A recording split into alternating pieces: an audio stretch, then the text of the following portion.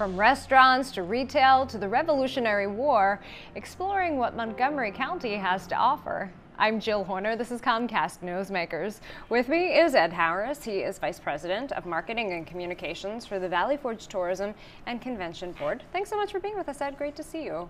Great to see you. Thanks for having us, Jill. Appreciate it. Let's talk a little bit about who you are as an organization. You really work to promote all of the things that this region has to offer. Absolutely. So we're a nonprofit, member-based marketing and sales organization, and we represent all of Montgomery County.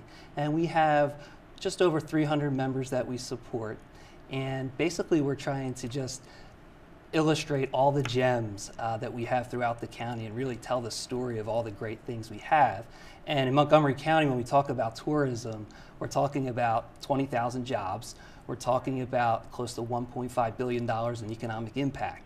So it's an exciting place to work. We have an awesome staff of people. I'm the luckiest guy, or the luckiest resident of Montgomery County because of the staff I get to work with.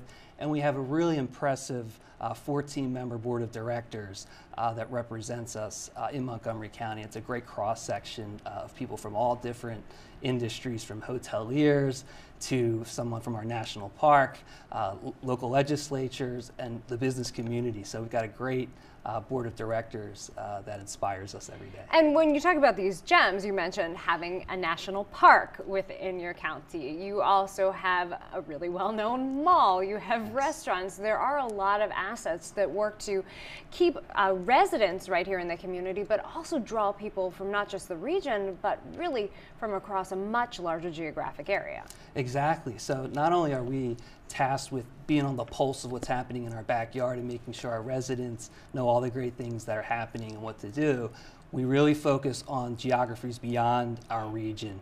We're attracting big meetings, big conventions to our area, so it's fun to be around people who love telling that story, to attract people not only from this region, but people from the West Coast, up north, down south, etc., because we feel like we've got a lot of great things to offer. And there's something called a Patriot Trail or Patriot Trails, and there are different itineraries people can follow through this region to really explore the history. Yes, so Patriot Trails, which can be accessed on patriottrails.com or through our website, valleyforge.org. It's our interactive history tour that really targets history buffs who want to know everything they can about the American Revolutionary War. And they start out at Valley Forge Park. We offer 3 tours. We offer a half-day tour, a full-day tour, and a full weekend tour. And along the way, we recommend places to eat, places to stay over, and really get people all across Montgomery County excited about history. And it's really exciting. It's brand new for us, and it debuted on President's Day. So really an opportunity to learn more about history and more about this region as well, and not just explore the park, but explore everything that surrounds it as well. But people are invited for the 10th annual Valley Forge Revolutionary 5-mile run. There's a walk component to this as well. It's happening Sunday, April 19th at Valley Forge National Historic Park in King of Prussia. Tell us a little bit about this and what we can anticipate for this year. Sure. So obviously it's the 10th year, so it's a huge celebration for us, and everybody's really excited. We think it's going to be our biggest year yet. You may have seen some of our marketing around town where we're talking about conquering the valley, and it's not a piece of cake. The run is pretty treacherous. It's not a flat surface, so I'd recommend you train for it if you're interested. But we do offer the walk as well, and the walk is dog friendly and it's for all ages. You can still register on our website.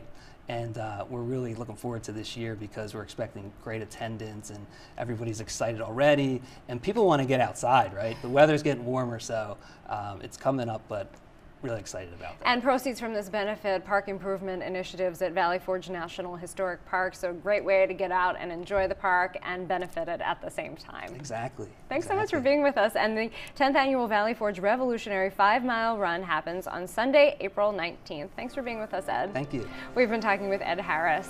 I'm Jill Horner.